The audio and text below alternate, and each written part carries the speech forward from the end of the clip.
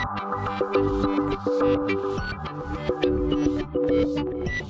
and welcome to my playhouse, and today I have a little experiment that I want to do because I have all these very wonderful IBM 3650s, x3650s Model 1. They all have 6 3.5 inches hard drives here on the front, and they are all limited to using 2 terabyte disks. That's the RAID controller's fault inside the server. So I want to show you that. So let's go into the server and I'll show you the RAID controller and I'll tell you what it is that I'm up to.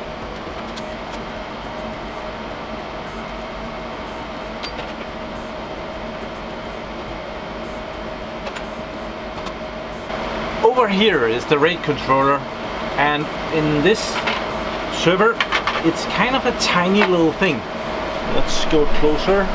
Some of it is on the system board and some of it is in an expansion. There is this little battery, lithium ion battery right there, that is connected to this thing. And this is part, oh, that's out of focus. And this is part of the RAID controller that is on the system board. You can see the connector is right here. Oh, it's not very visible, but it goes down to the system board there. So that's where the disks are connected. Here is the SAS connector. The server comes with one with less features than this one. It does not have a battery. This one is able to do RAID 5, and the one that shipped with the cheap ones, or was shipped with the cheap ones, that could only do the RAID 0 and RAID 1 and RAID 10, I think. And this RAID controller is only able to do 2 terabyte disks. So I wanted to try and exchange that RAID controller with something else, something that can do over 2 terabytes of disks. This is a bit of a weird setup because over here in front of the server is the hard drives, and there are 6 bays but only 1 connection. Normally a connector like this is good for 4 drives, and in this case it's good for 6 drives. That's a bit odd, but well, I wanted to play with that and see if I can actually put in bigger drives in this server, which I found out is kind of a problem because I don't have very many big drives here. I actually only have 1, so that's a bit of a fail, but we'll get to that. So here is the back plane of the 6 drives here, 3.5 inch drives in front of the server. Only 1 cable is going into those. So this electronic and this processor here must be doing something to fix that. That's going to be interesting to see if I can change that to another RAID controller without this not working. And here is the front of the server, and I only have 1 drive in right now, and it is a SAS drive, so 300 gigabyte SAS drive. So I have 5 bays not occupied, and back in there is the back plane. I was hoping to put in this RAID controller. This is the standard cheap RAID controller that the IBM x3650 Model 2 came with. It's a BR10i, and it can control 8 SAS drives, but I just read online that it's limited to also 2 terabytes, or actually 2.2 terabyte. So this wouldn't get me very far. So I'm probably not gonna try that. It's a real shame because these are really cheap, and I do have a couple of them laying around. So instead I went and I took this out of another server, and this is one of the really expensive ones. This one is it doesn't say, but I do believe this is an M5015, and this comes out of an IBM x3650 Model 3. So I'm gonna try and put this in, and we're gonna put that cable in one of these ports and see if I'm still able to boot the server, how that will work. I really thought this connector was not long enough for this task, so I actually bought some longer ones, but I've actually found that this should be long enough, which is a bit of a surprise. And we can put in this card here.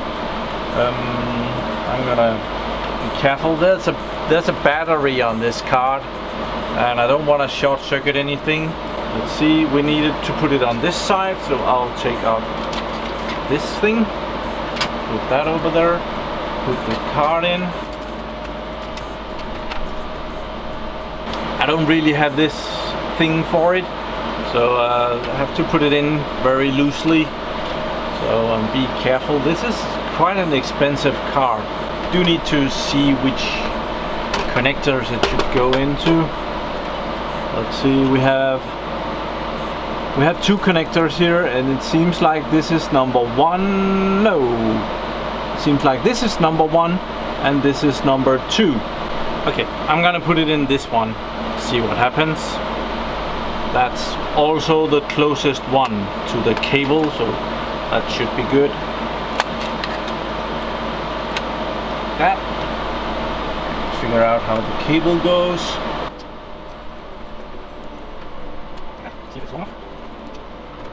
And it's not long enough. Okay.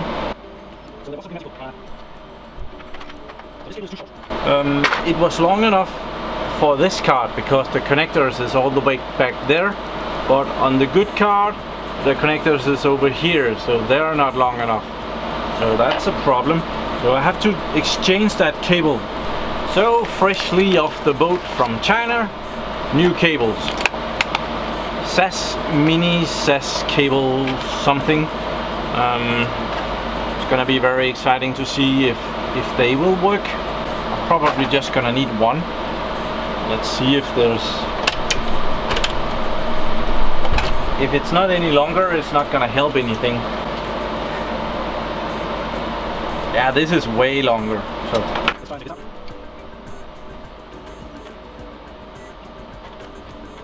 it does kind of look the same.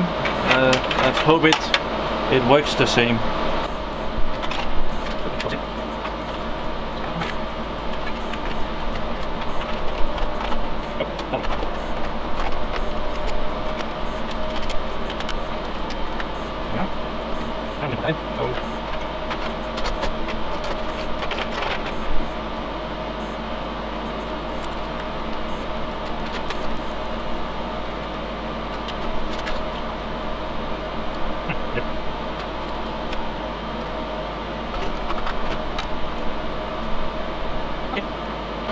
We will try and connect that, boot that, see what happens. I have connected the server to power and also this screen and keyboard. I thought it was a good idea to use this server because I could work on this, not getting up too high. But well, now I run into the problem that the screen will be in the way, but well, we don't really have to watch the server, we just need to watch the screen right now. So I'm just gonna power on the server and we'll see what it comes up with. It is booting. Oh, it's complaining about a lot of other stuff. Oh, that's irritating. I think that's the old one. See if the new one shows up. The old Raid Controller, which is the Server Raid 8K. No logical drives found. There is the new controller. And we will have to press C to load the configuration utility. Press Y to continue, and we will be able to get into the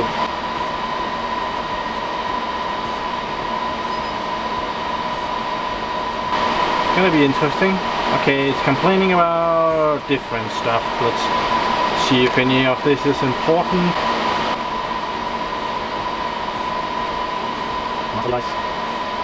Okay, it's not finding anything on the built-in Raid Controller, so that's one of its complaints. Then there's probably the system memory prop. I think we'll try and disable that. Disable the SAS controller on the board. Let's see if there's anything else. It's probably okay. We'll escape. And let's save settings. And exit setup. Yes. Let's see if that does anything for our progress. 16 gigabytes of memory in this server. complaining about some of the memory, so some of it is teasing me. Raid Controller, I wonder if I get the option of going in and configuring it. Initializing device. Oh, apparently it's just smashing my hard drive right now. That was not intentionally. Let's see, all drives from the previous are gone. If there is any unexpected, press any key to continue to load the configuration. Okay, in this state will result in drive configuration. Press. Okay, why?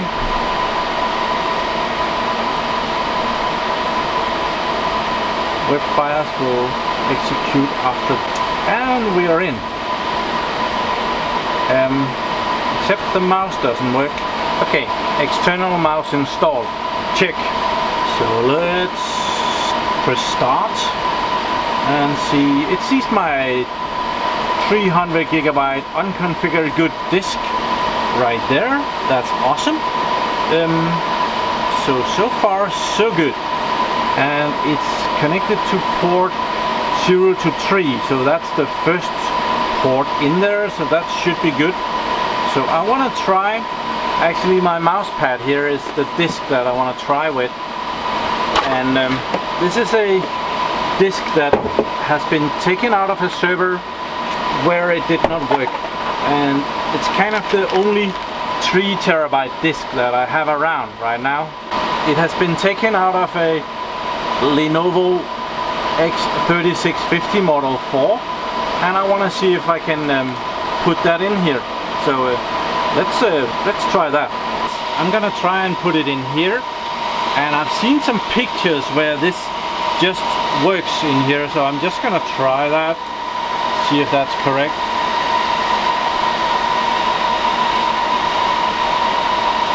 Doesn't seem like that it wanna go in there. No, I'll have to exchange the bay.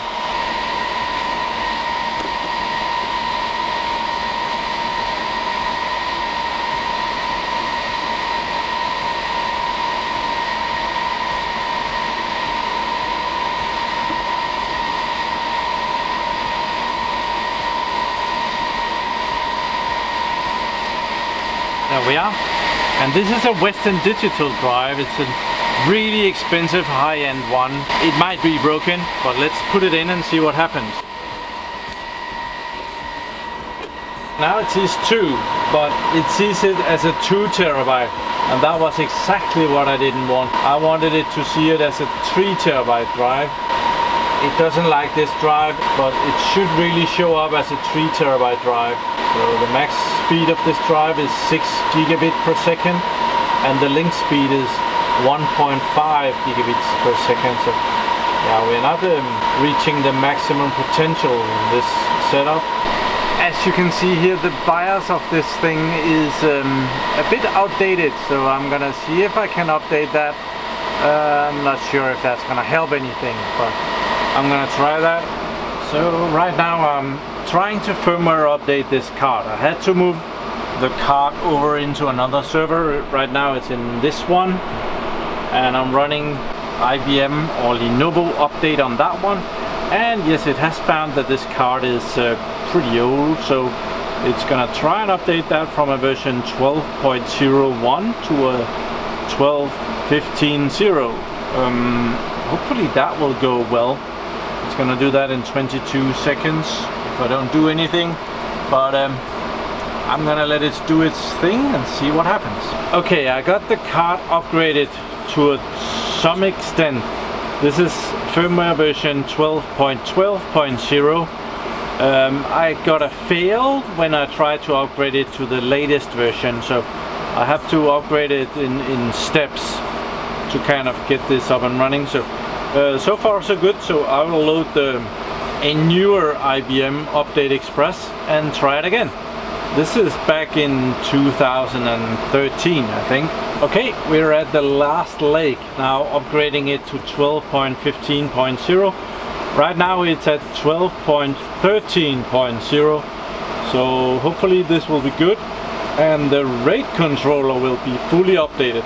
Okay, it's updated, it's all good. I'm gonna be moving the carts around now. So now the cart can go back in. I didn't tidy up this too much. I knew I was gonna take everything apart again, so.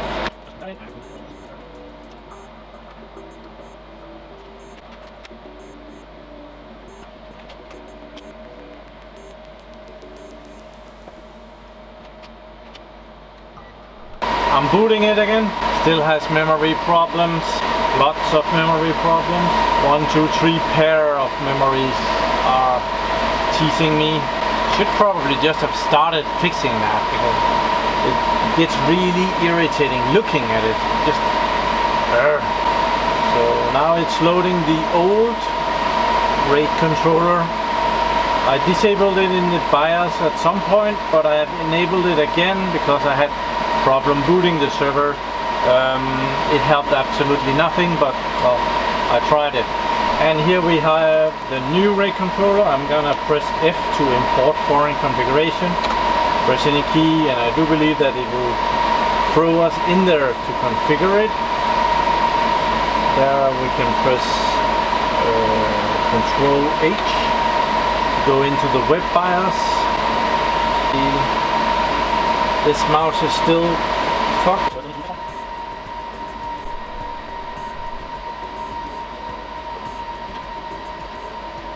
And the firmware is now, I think that's a lot newer. Yes, yes. Okay, so now we have 3 terabytes of data on this drive. So a bit of firmware updating and it now sees 3 terabytes. That's awesome. It's still complaining about this hard drive being a lot better than the controller, but it actually sees 3 terabytes in this server now. Another thing that I'm curious about is if it's able to use all 6 drives. So I think I'll just pop in some drives and we'll see that. Here we are. The first one is the original 300 gigabytes. This one is the 3 terabyte, and the 4 down here are 300 gigabyte drives. So we're gonna see if it sees those. Gonna do a disk scan here. Scan device. And it does. 1, 2, 3, 4, 5, 6. So that's kind of awesome. So this was a success. I'm pretty happy about that. And everything was thanks to a cable like this. Something that I picked up. It wasn't expensive at all. I'll leave a link in the description somewhere. Also, it does need a rather expensive RAID card. The M5015 is not a cheap card. I think I've seen that they go around $130 on eBay/Amazon. I'll try and find some links to those as well. But overall, this was a huge success. This old beast, which was before this only able to do 12 terabytes of data, I would now guess that it will be able to do 3 or 4 terabyte drives. 24 terabytes in a server like that would be awesome, even though I've only tried with this 3 terabyte drive. So let's just, until further notice, let's just say that at least the 3 terabyte drive is good in it, and I'll have to test again with a 4 terabyte drive when that one comes along. I don't have any laying around at the moment. So thank you very much for watching my videos. Do subscribe to my channel so that you can see me again, and have a really nice day. Bye bye.